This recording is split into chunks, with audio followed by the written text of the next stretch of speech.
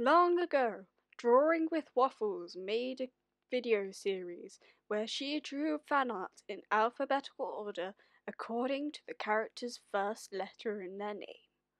Then I came along and copied the idea, drawing Azula. Avatar The Last Airbender is probably one of my favourite series next to Mob Psycho 100, so I had to draw a character that started with A to honour the great series of Avatar The Last Airbender. When I was writing a list out of characters and thinking of like which ones would fit in which one, I think Azula was probably the first one I did because I practically made this whole series just to draw Azula. Like I could have drawn Azula at any time, but I wanted to draw her in this series because she deserves to be first. And since the character is based on fire, it gave me a chance to do some cool lighting, and you know how much I like my lighting. Lighting is the best. And I love the way the lighting came out on this drawing. I think it's one of my best drawings because of it. And I just think drawings look a lot better when I like think a lot about where the lighting's going to be and stuff. Because a lot of the time I kind of give my characters a lot of generic lighting, and I think it can be better. And I think this is one of the examples of when I do it really well. The other day I was rewatching the Azula Zuko fight at the end of the series, and I was just like kind of looking at the lighting, like whenever she burst out the blue flames, like everything goes blue, and I was like, oh, I love this series. Like it's just got so much attention to detail to it, and the animation is just stunning. Like I think when they did the animation, they sent it to all the different animation studios, and they were like, oh, you don't need to just like match the mouth movements, you just do whatever you want, and they were like, yes, we have to animate. And then they animated it and it looked amazing, and I'm gonna fangirl all over this. I just really love good animation. Like good animation and lighting, yes, that is the best. And this series gets them both great. The reason why Mob Psycho 100 is my other favourite for the series is because they get like animation and lighting so good, like it's so exaggerated and stylized, I love it. I should probably stop fangirling and start talking about the drawing now. So, when I was thinking about poses and like making all the little thumbnails, I was looking at references of Tai Chi Chuan. I don't know if I'm pronouncing that right, but the martial arts that was the basis of firebending. And it's funny because every time I found a picture of like all the different poses, they always had like they had the name of the martial arts at the bottom and then brackets firebending, because like at this point that's all this martial arts is known for. Because and that's another thing I like about the animation, that it was based on martial arts, and you can see all the like different references of the different poses and stuff, and it's just like I love stuff like that. And the thing is, I didn't really actually use any of those references because I ended up just doing my own thing, and these feet ended up being the worst. I just couldn't get these feet right, and I like redid them over and over again, and I just couldn't get them right. I think in the end they look okay, but I think the back foot could have been a lot better because I just and the feet were so hard as well because she has weird shoes which do that thing at the end, and every time I draw feet they don't do that thing, and it's really confusing because like you don't know when to extend them or something because you got to like fit in the toes, or do the toes curl up, and just trying to think of the feet under the shoes. I was also I don't do fan art all too much because one of the things I hate doing is looking for references, and because when you're looking at reference for a character, almost all of them are done from like a half body perspective, so it's really hard to find references of legs and feet, which seems really random, but trust me, like if you Google a person or anything, try and find their feet. It's hard. And I don't want to Google Azula feet because I'm scared about what that would come up with. So when I was finding references for Azula, I found a few good ones of what she wears in book 2, but I wanted to do what like the things she wears in book 3 because it like looks cooler with the armor and stuff, and like that feels more Azula like than what she wears in book 2, even though she wears it, whatever. And the thing is, I couldn't find any clear references of her legs, and the best ones I could find were like ones of fan art and stuff. So I ended up like using that as one of the references. But then I think the one that I looked at had messed up her legs as well, because I think it's a mixture of what she wore in book 2 and book 3, because I think she has some like weird different boots on in book 3.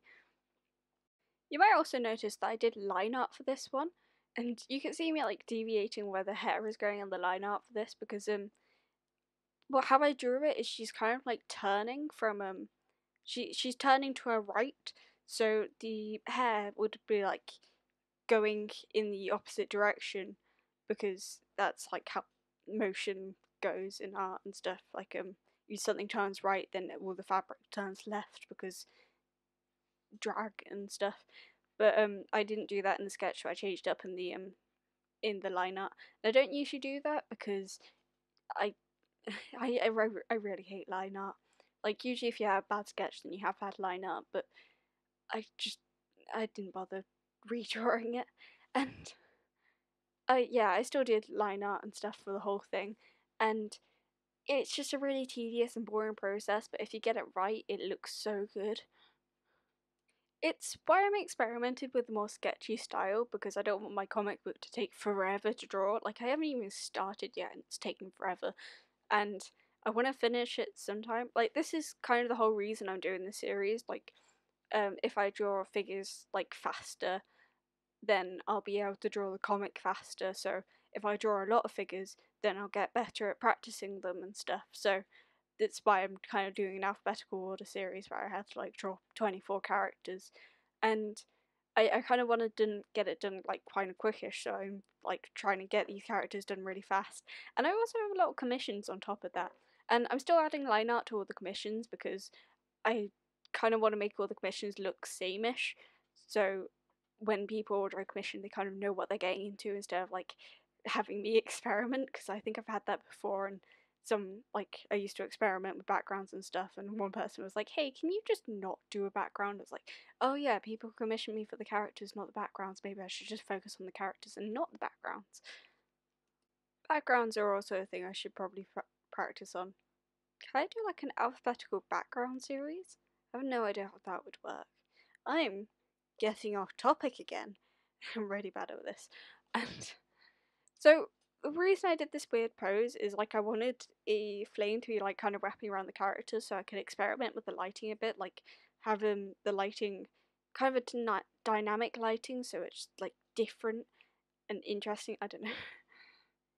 One thing I experience a lot when I'm drawing is I'll have a good sketch of a hand, but when I get to doing the line art of it, it just completely changes. Like, there's always people saying that the sketch always looks better than line art for all these reasons and stuff, but it's like the hands specifically, they look good in the sketch, but then the line art, I just can't get them right. And I don't know, it's annoying. Why are hands like this? Everyone complains about the hands, and it's like, why haven't we evolved yet just to have simpler hands which are easier to draw? Less practical, but easier to draw. I think I was just having a bad day when it came to drawing hands, so I just kind of split my focus and went to a different part and started working on that before I went back to the hands. And it's hands and feet. Hands and feet are hardest. I don't draw many bare feet, but when I do, they're hard. Yes, I need to do more figure drawing practices. I need to draw more hand. I need to do more drawing hand practices. Um, I I'm a very unfocused person. Like, I find it easier if I kind of go to somewhere else if I'm finding it harder and just do that instead and then come back to the problem later. And a lot of time I'll experience the same problem when I'm doing the problem later. But on the occasion, I get the problem better when I do it later, and that's nicer. And I think that's the way everyone works, so I'm not a person like that. I don't know. I mean, before I started recording these videos, I used to have loads of different canvases open, and I would kind of bounce around from one project to another. And since I've been recording, I've kind of been doing that less, and my computer's been crashing a lot less, which is nice. I don't keep on losing my work.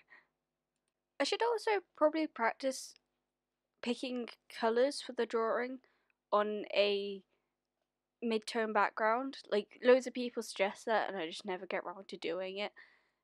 And when I was doing this, I kind of colour picked some weird colours. I think it was mostly because the references I had were, I put them on a lower opacity because I'm not sure if I'm going to get into any trouble by using references or anything, but I don't know.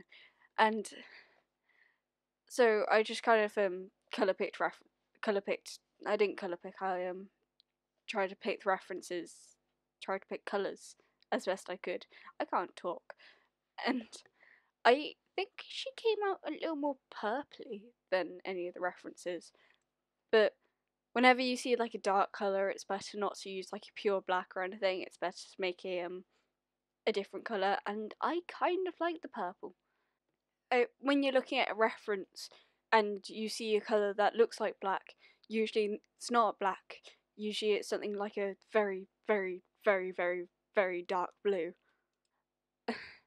And I also use the purple as the shading, the shade lighting. So she's standing in a room, I guess, which is purpley. So all the ambient light, all the light hitting the shadows would be purple.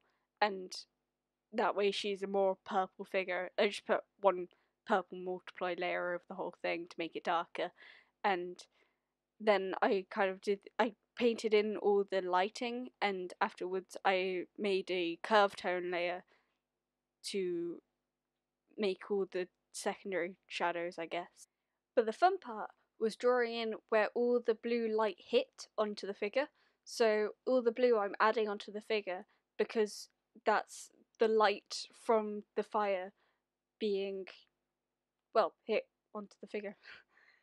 And I think I made it into a soft light layer to make it just go better with the things under it, or the colours under it, and work well, because that's what most the